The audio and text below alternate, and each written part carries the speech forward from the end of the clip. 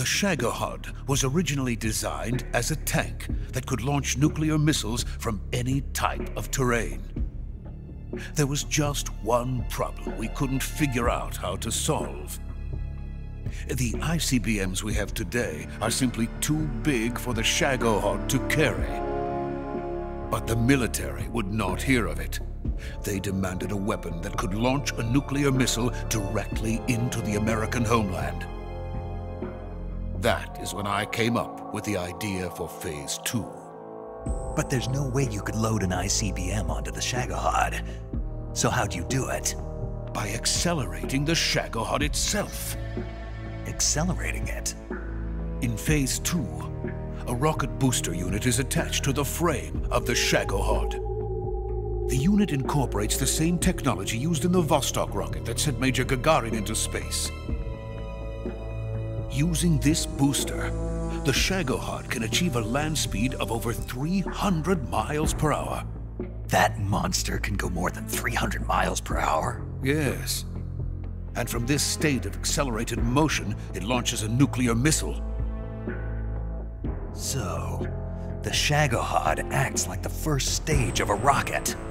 Yes, precisely. The range of the missile launched by the Shagohod thus increases from 2,500 miles to 6,000 miles. 6,000 miles? That's enough to strike anywhere in the United States.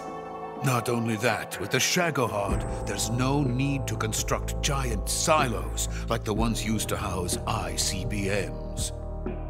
All you need is a runway about 3 miles in length, or its equivalent. And you can launch a thermonuclear strike against any location in the United States from anywhere in the Soviet Union. It cannot be detected by spy planes or satellites. It's a mobile fortress capable of deploying in secret and launching its payload at any time. A weapon from hell.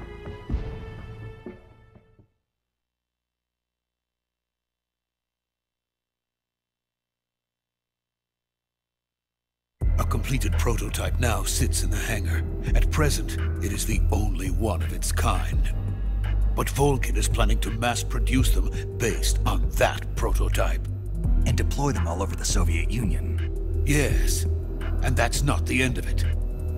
He's going to ship them to Eastern Europe, to Asia, to all the countries of the Eastern Bloc. Even worse, he intends to use the Shagohod as bait to foment armed uprisings among dictators, ethnic insurgents, and revolutionary groups throughout the Third World.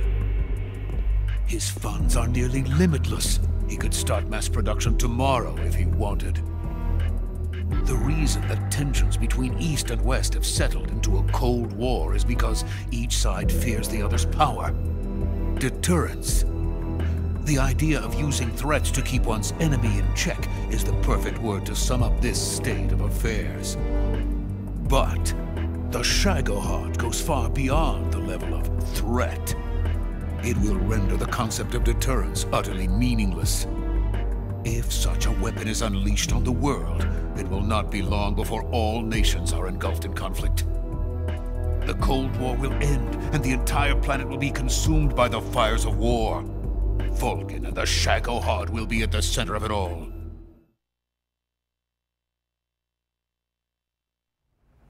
So you see, it's already too late. No, it's not too late. What do you mean? We've still got a chance. All we have to do is destroy the prototype and the whole facility before they can mass produce it. But just tell me what I need to do to destroy this place. All right.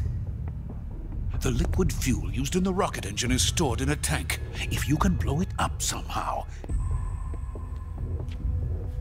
some C3 ought to be enough to blow the entire hangar to smithereens. C3? You mean that cutting-edge plastic explosive? It could be molded into any shape. The bomb of the future. Where can I get it? There was some in the armory here, but it's gone now. It was stolen by a female spy who was here a minute ago. Eva? No, that's not her name. Her name is Tatiana. She made her way in here by becoming Volgin's lover. I thought she was your lover. Mine? Oh no, she is Volgin's lover.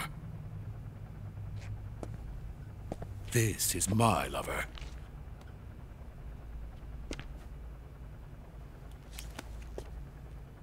Who are they? My wife and daughter. They're in America. Now I remember. Your family is in the custody of the CIA. How long has Tatiana been here? Only a few weeks.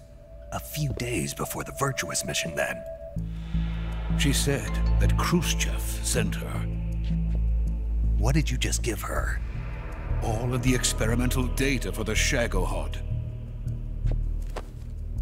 Please, it is essential that you destroy the Shagohod. I will, but first I've got to get you to safety. No.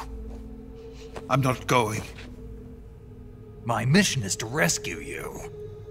Leave me. Sokolov!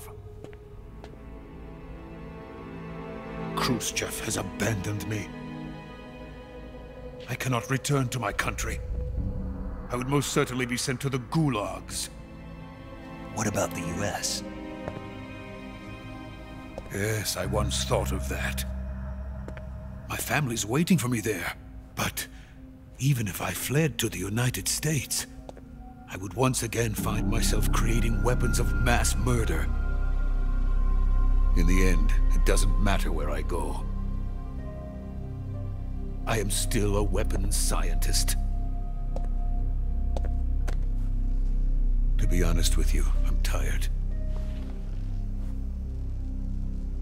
Every day I help create things that should never be used, things that should never have existed in the first place. Every day, without sleep. Without a word of praise from others.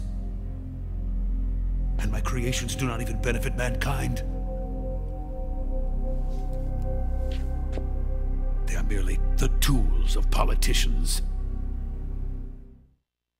All I wanted to do was build space rockets. But it was not to be.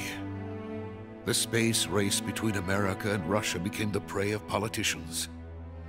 The space race and the arms race are one and the same. Missiles, rockets, what's the difference?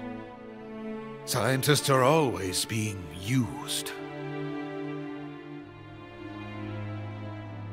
Please, watch over my family.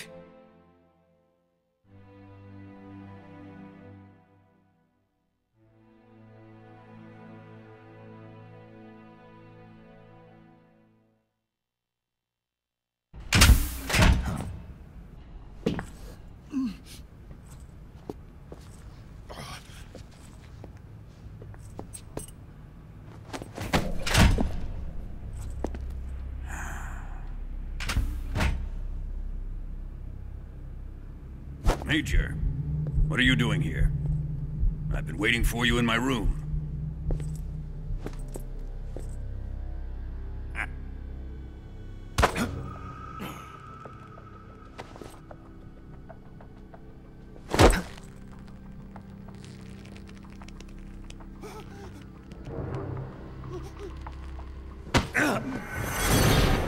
Who are you? Don't play dumb with me. If you think you can fool me, you're sorely mistaken. I know the Major better than anyone else. I come here looking for Tatiana, and what should I find? But a greasy freebooter.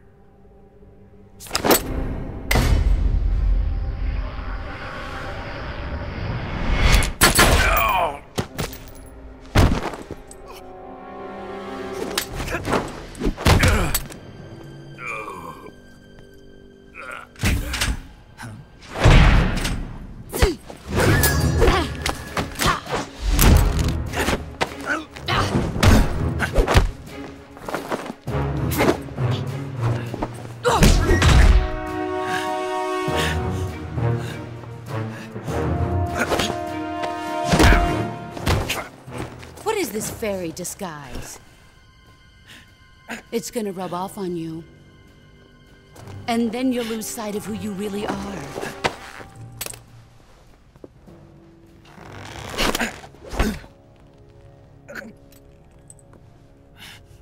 way out of this.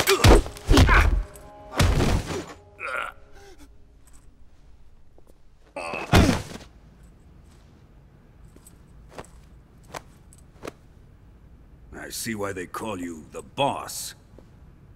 What was that? Some kind of judo? No, it's called CQC, a basic form of close quarters combat. He and I developed it together. Splendid. I'll take it from here. Are you going to kill him?